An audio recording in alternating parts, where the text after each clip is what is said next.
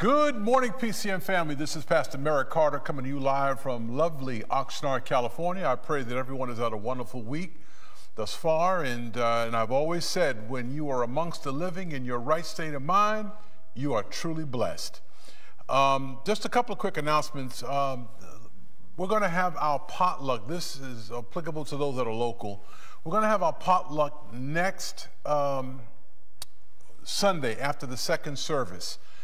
Because it's going to be Palm Sunday, because usually we have it on the last Sunday, but because of Easter, that's just not going to work. So we're going to have it on the fourth Sunday. We have 5 Sundays this month. We're having it on the fourth Sunday, and that'll be next Sunday after the second service. So if you're local or you want to come out and fellowship with us and eat, break bread, enjoy each other's company, you are cordially invited. So we have that going on there as well. I also want to encourage everyone watching here to keep this great nation in prayer, because there's a lot going on around the world, going on, in Israel and Ukraine, Russia.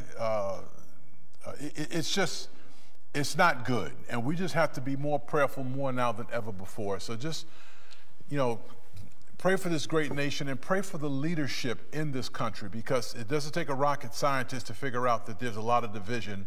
And the Bible clearly tells us a house that is divided will what? It'll fall. So, and please don't get into this, well, these Democrats don't know what they're doing, or no, these Republicans don't know. It doesn't matter. God puts who he wants in. In the meantime, it's our responsibility as Christians is to pray for this great nation and that God's will be done. Amen? I just had to throw that out there. Okay, having said that, we're going to take up our tithes and our offerings. God loves a cheerful giver. And this ministry is solely supported on your giving. And there's a couple of ways you can go about it. We have an app called Tithely. It's an extremely secure app. You can go that route. Just make sure if you use Tithely, put in Pacific Coast Ministries if you've never done it before. And of course, you can go to our website, pacificcoastministries.com. On the home page, on the top where it says giving, you can go that route as well.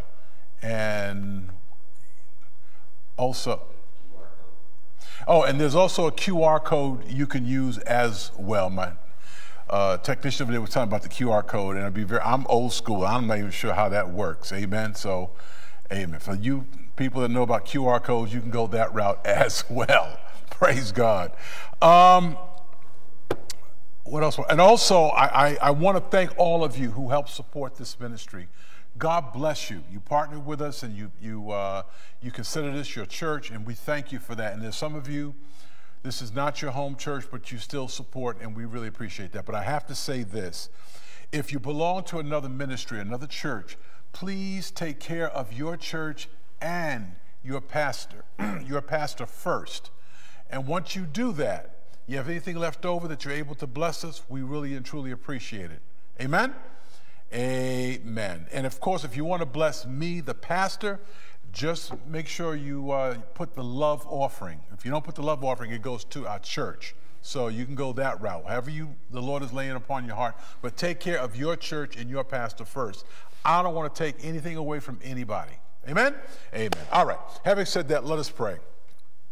Father, we thank you, Lord, for this opportunity of prayer. We thank you for those that are giving, that you bless them in a mighty way, Father. The monies received will be used in a way that will be pleasing, and that we can do all that we can to help build your kingdom. Father, we pray and we ask this in Jesus' name. Amen. Okay, we're going to continue our series on there's protection in God's direction. And we're also going to conclude it, part 2. There's protection in God's direction. I want to read the base text found in Nahum chapter 1, verses 7 through 8. And it reads as thus, just to kind of go over what we went over thus far, what we went over last week. Nahum writes, "The Lord is good, a refuge in times of trouble. He cares for those who trust in him.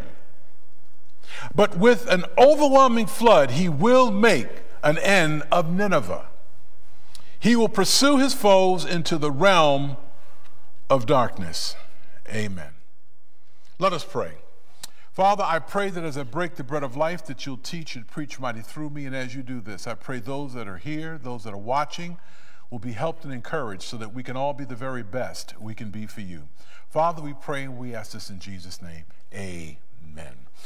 There's protection in God's direction. Now, just to kind of go over right quick, for those of you who might have missed last week, this is a small minor prophet. Just because it's a small book, I think it has 3 chapters, doesn't mean that the book is not significant. It's very significant, very important. This book was an oracle against Nineveh. Now remember, Nineveh was the capital of Assyria, and this was an extremely wicked nation. They were brutal. They were the superpower of its day. It has been well documented, the horrific things that they did to their captors when they conquered a nation. They were terrible. You see, the Assyrians have already destroyed Samaria, which resulted in the captivity of the northern kingdom of Israel. And since that had happened, they were poised to be a threat to Judah.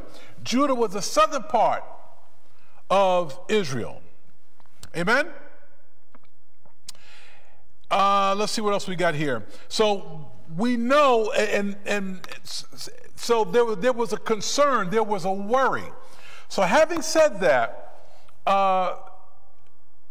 Nahum is writing this particular passage of scripture, trying to bring comfort to the Jewish people in the southern region of Israel, in Judah, reminding them to stay on course, trusting God, and you're going to be okay, right?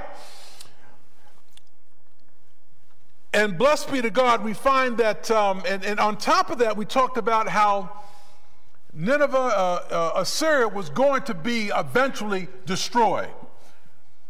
And incidentally, Judah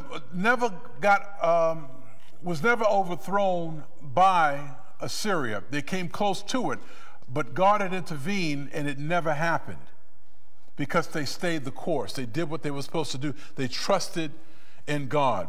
And eventually we find, history tells us, a few years down the road, the Babylonians overthrew the Assyrians. And of course, eventually, years later, Judah was destroyed, the temple and all, because they were disobedient to God. They kind of went off the beaten path and did things they had no business doing, getting caught up in idolatry, which is the worshiping of other gods, not trusting in God, not listening to the warnings that God would send to his prophets to let his people know to get their act together. They didn't want to hear it. So eventually judgment fell upon Judah, and they were overthrown, and they were in captivity for 70 years. They were overthrown by the Babylonians, which was led at that time by Nebuchadnezzar. But we have here, last week, we talked about the points was go in the direction God has for you. We know the importance of this. You cannot go east and God is telling you to go west. You can do it, but it's not going to work out well for you. Then we talked about trusting in the Lord. We have to trust in God with all of our heart. And the only way that's going to be able to happen is by developing a relationship with him through prayer, through fasting, through fellowship, through studying his word. And of course, we ended by talking about you must be yourself for God. You cannot put on these facades trying to be something that you're not. You are unique and you are special in the eyes of God.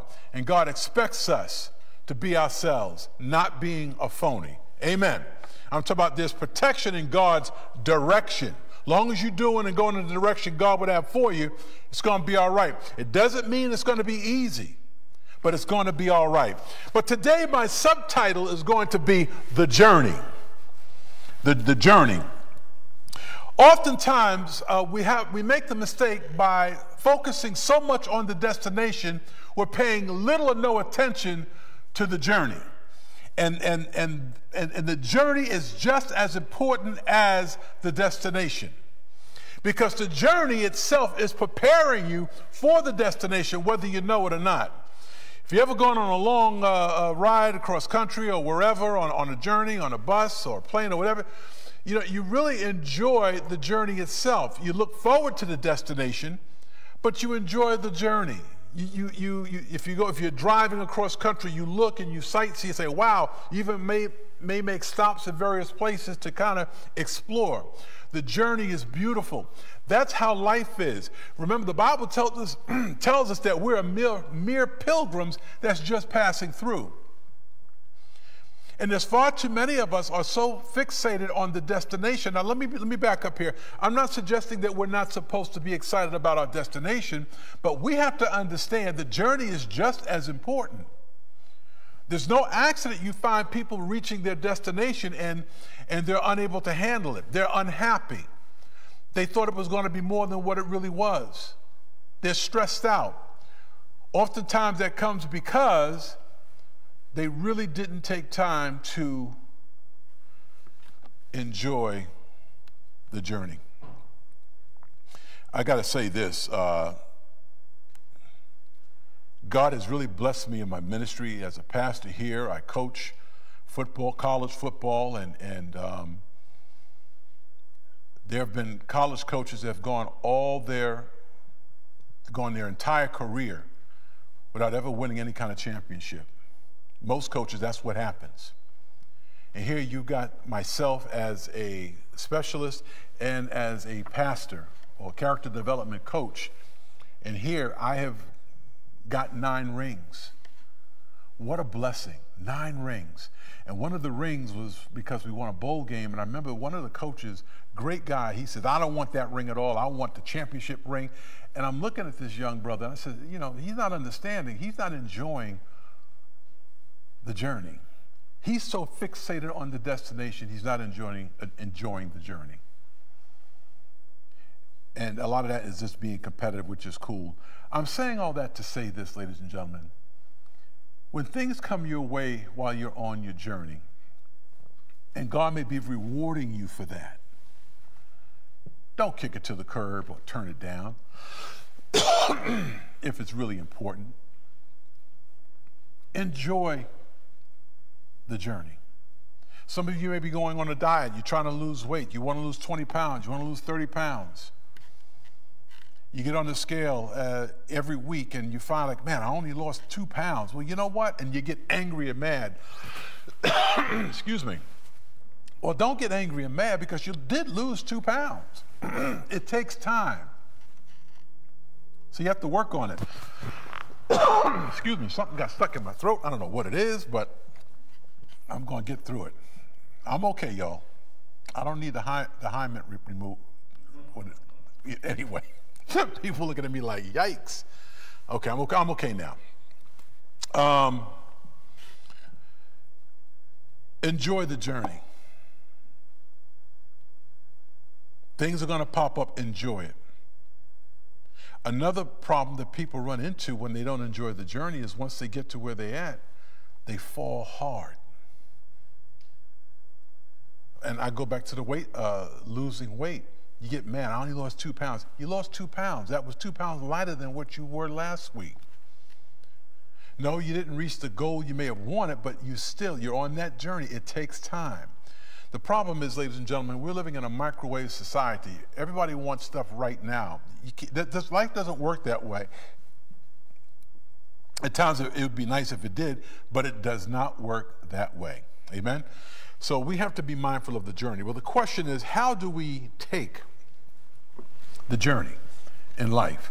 The first thing you'll find in your notes is 1, enjoy and grow in your journey. Enjoy and grow in your journey. The Bible tells us in John chapter 10, verse 10, it says, the thief comes only to steal and kill and destroy. I have come that you may have life and have it to the fullest, or have it more abundantly. Even though we may run into some tough patches in life, God loves us. Jesus paid the ultimate price. We have been given a joy that God has given us and the world cannot take away. So God wants us to have an enjoyable life. Now, a lot of people will equate enjoyable with material things. Now, it's nice to have some material things. I get it. But I've often said there's a lot of people with a lot of money, a lot of material stuff, and they're miserable as all get out. They have no peace from within. They're unhappy. It's like an itch they simply cannot scratch. And that is no way to live. So as we grow and as we all take our journey, enjoy it. Now, as believers in Christ, the roads that we take may differ. One person's road may be windy, another person's road may be much straighter, but it's all leading to the same place, that's Calvary. So whatever your journey in life is, enjoy it and grow from it and learn. Amen? I'm talking about the journey. And there's protection in God's direction. The second point I want to drive home here is do what's right in the eyes of God. On your journey, you got to do the right thing. You can't do things you haven't any business doing thinking you're going to get away with it. The Bible tells us in 2 Corinthians chapter 8, verse 21, Paul said, for we are taking pains to do what is right, not only in the eyes of the Lord, but also in the eyes of men.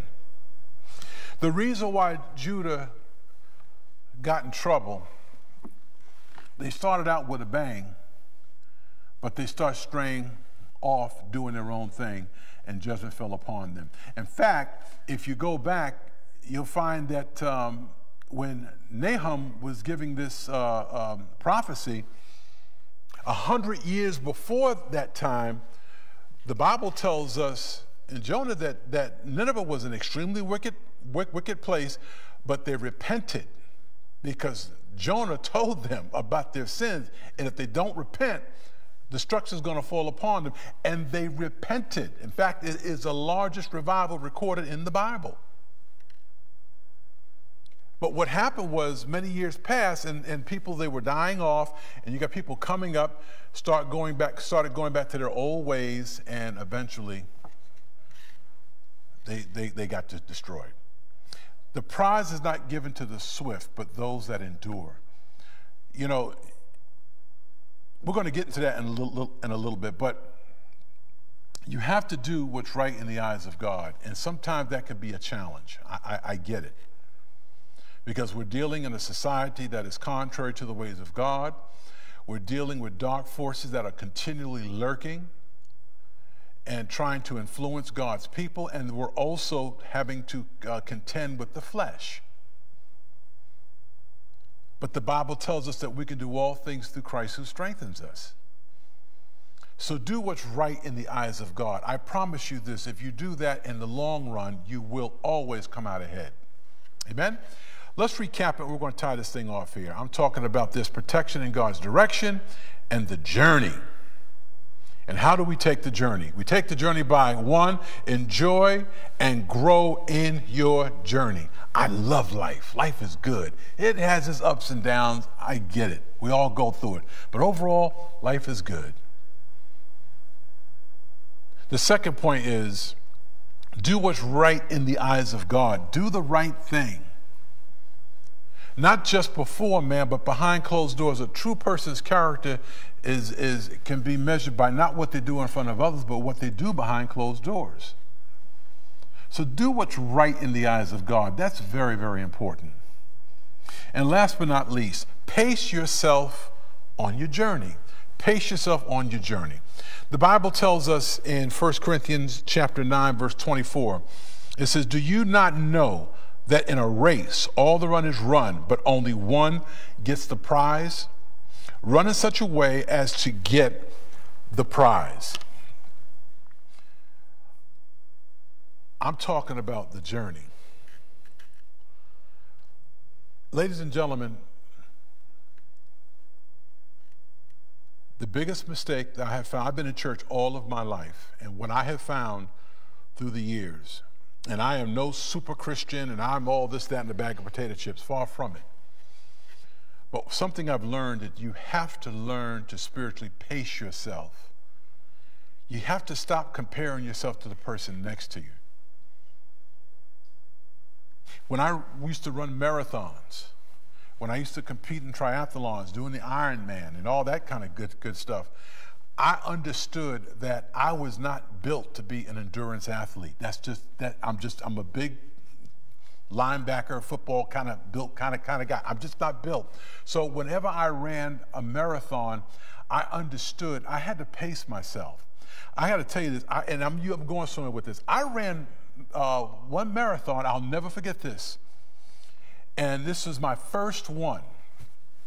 And I was kind of nervous, excited at the same time. And I was training for other things that I was involved in. And I remember when I got there early, I was stretching, I was looking at some of the people there, and I have to tell you, and I don't mean any disrespect to anybody, but there were some people I saw, especially some of the women, they were kind of on the heavy side, and I said, oh, praise God, I'm not going to be coming last in this one here. And this particular race consisted only of about 1,500 people, so it wasn't a big race. It wasn't like the LA Marathon, you got 20, 30,000 people, and you can just be, no, this was much smaller. And I'm thinking, oh, I got this, you know. So when the gun goes off, I get to run it, and all of my training went out the window. What do I do? I'm going out hard.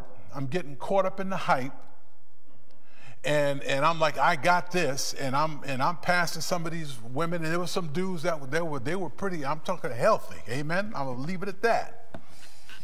And I got probably about 7 miles in, and I said, oh boy. Houston, we got a problem. And at the halfway point, at around 13 some odd miles, I was starting to hurt. And I was like, the people I passed at first, they were passing me up. Stay with me, I'm going somewhere with this. Because this happens to many of y'all spiritually. They're passing me up. First, I'm talking smack to myself. I would never say anything negative about anybody else, but oh, I got this, you know. They all start passing me. I said, oh, man, you know, and I'm sitting here hurting. And I remember, I'll never forget this. I was running, and I don't mean any disrespect to anybody, just I want to be clear about this. But I was running and jogging. I was going kind of slow, and I'm thinking, man, you know, everybody passed me up, and I knew I wasn't at the end. And then I heard this voice saying, I'm going to catch up with him. I'm going to catch up with him. Oh, I caught up with him. And I looked, the guy must have been 80 years old. I said, I'd just be doggone. I'll never forget that. I finished the race,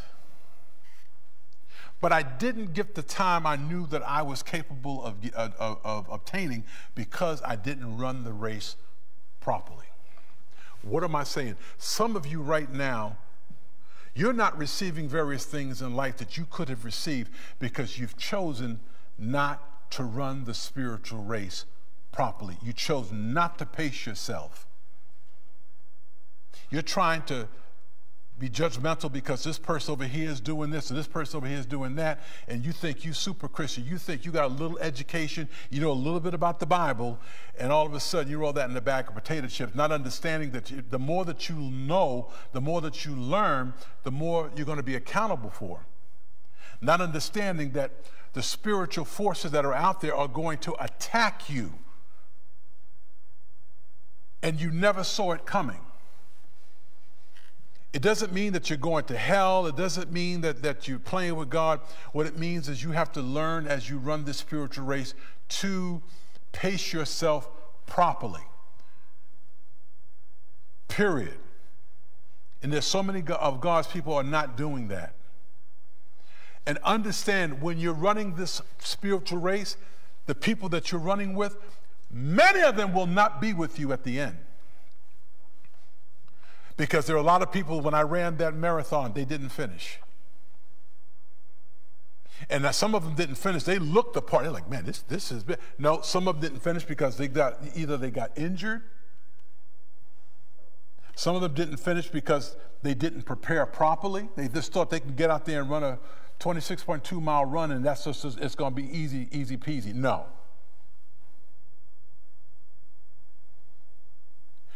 And some didn't finish because they had absolutely no mental toughness. As believers in Christ, as I close this out here, We got to have spiritual toughness for Christ. The Bible says we have to examine ourselves. Where are we spiritually? Stop trying to impress other people. Be real with yourself, as I've alluded to you earlier. You have to be real with yourself. You have to understand, where am I?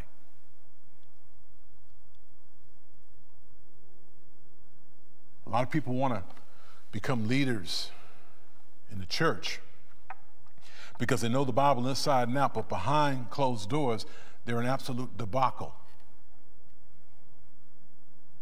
Now, let me be clear. I'm not suggesting legalism. No, we don't get to heaven based upon our works. But what I am telling you is we oftentimes look at the surface and not paying any attention behind the scenes. And you think people are all that in the bag of potato chips, and because a person that you may be sitting next to or you may see and you realize, oh man, this person, they got all this, that, and the other, they did this, I want to do it too, and you start doing that, not understanding what that individual may have had to go through to get to where they're at. Where, on the other hand, you wouldn't want to be bothered. Like, no way, I would love to be there, but I'm not willing to sacrifice this to get that. Period. I'm just go run my pace. I'm going to train as best I can in God's word, learn all that I possibly can, do the best I can, and be real with myself. In areas that I need to work on, I'm going to work on it. In areas that I'm strong on, I'm going to try to be stronger. That's all I can do. And understand that this race is going to take place until the day I leave this world. Period. You do not run the touchdown until it's over. No one is perfect. The Bible said all have sinned and fall short of the glory of God. But it is a fight.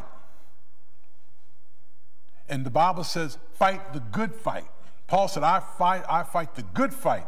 You don't give up. You got to have that spiritual toughness, and you keep moving forward. If you slip and fall, you repent, you pick yourself up, and you keep going forward.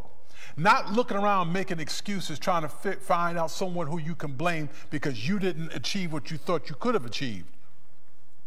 And you didn't achieve it because of your arrogance. Not being honest with yourself. Trying to impress other people, spiritually speaking. You want to get here and recite the Bible backwards and forwards, which is fantastic. But your spiritual well-being is really struggling. There's things in your life you are really, really, really struggling with. And you're not addressing it. Anyway, excuse me. Listen, there's protection in God's direction. And there's a journey. All of us are on it. Figuratively speaking, all of us are in this marathon. The question is, how are you running it? Are you trying to impress, getting caught up in the hype? You looking at this individual here or this situation or this particular ministry here and you want to be all that in a bag of chips? You have to pace yourself. And I got to say this, and I'm going to close it out here because this is something God, thank you, Holy Spirit. There's some of you are watching me. You really love God. You love God with all your heart. But your priorities are mixed up. Things that you should be focusing on, things that you know that you should be doing to help build the kingdom of heaven, you decided to do other things. You may be at a church somewhere and the pastor can really use your support and your help. And instead of you being supportive and helpful to the way you really could be, your priorities are elsewhere. Excuse me. Do you think God is pleased with that? You got to go in the direction God would have for you. And you'll make it. Because the Bible said if God is for us, who can be against us? Listen, I hope what I shared with you was helpful and that you'll learn and grow from it. And know that you're not in this fight alone. Now, some of you watching me, you may never have accepted Christ in your life as your personal Savior, and you want to do that. The Bible tells us in Romans 10:9 that if you confess with your mouth, Lord Jesus, and believe in your heart that God had raised him from the dead, you shall be saved. We get saved based upon our faith and belief in Christ. And if you want to do that, I want you to repeat as I say this prayer. Heavenly Father, I am a sinner and I've fallen short. Forgive me of all the wrongs I've ever done. Come into my heart and my life and have me to be the person you intended for me to be. I believe that you died on that cross and rose from the dead for me. And I thank you for that. Father, lead and guide me. I give you the praise. I give you the glory. And these blessings I pray in Jesus' name. Amen. Praise God. If you said that prayer, praise God, you now belong to the kingdom of heaven. The next thing you want to do is you want to get you a good Bible, a good study Bible. Now, we use the NIV version, okay? But whatever version that you feel comfortable with. But I would also say you might want to start reading in the Gospel of John. That's a good place to start to learn all you can about Christ. Do not read the Bible like you're reading a novel, okay? In other words, you're going to start in Genesis, and I'm going to begin in Genesis, and I'm going to read the whole Bible all the way through and end in Revelation. Because there's a high probability you'll probably stop when you get to Leviticus. Because when they start getting through all the rules and all that, he's like, oh, man, you know. No. Start in John and get involved in a Bible study. Find a church where you feel comfortable. You may have to visit several churches, but you find one where you feel comfortable. If you feel that this is your home church and you're doing it by way of Facebook, or that, we're fine. We're living in an era where a lot of people are more comfortable going about it this way. The next thing you want to do is you want to get baptized if you've never been baptized before. Now, being baptized doesn't get you saved. You've already done that through your confession. Being baptized is an outward expression and feeling, is an expression and outward feeling of an inward confession. I got it all backwards and wrong. Being baptized, they're laughing at me, is an outward expression of an inward feeling and conviction. That's what I'm trying to say. And get involved in your church. Remember, pace yourself. Pace yourself. Take your time. Because this race is as long as we live on this world, not unless Christ comes for his church, we get caught up in the rapture. I'm praying for the rapture, but pace yourself. And I will say this, as you are on this journey, if there's areas in your life where you're struggling, then get the necessary help that you need.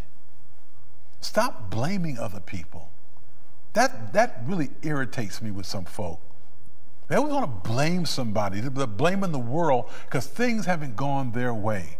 And they think the world has done them wrong, that the world owes them. The world owes you nothing. We have to take responsibility and do what we're supposed to do in the eyes of God, and trust God, and be honest with God, and be honest with ourselves. Amen? I just had to throw that out there. Well, listen, let's close it out in prayer and we'll let you go. Heavenly Father, we thank you, Lord, for the message that was given. We pray, Father, that those that were here, those that are watching, was helped and encouraged so that we could be the very best we can be for you. We love you and we praise you in Jesus' name. Amen.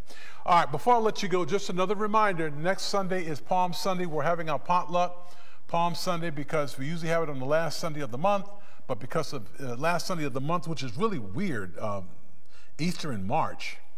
So we're going to have our potluck next Sunday after the second service. Amen? All right. Until then, may God richly bless you and yours.